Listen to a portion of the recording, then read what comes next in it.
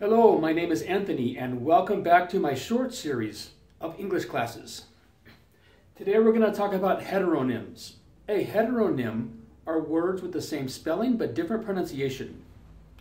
So I have a couple on the board I wanted to talk about. The first one is record. Record's a verb. And the noun, record. Record. The second word I have is produce. Produce. And the noun is produce. Produce.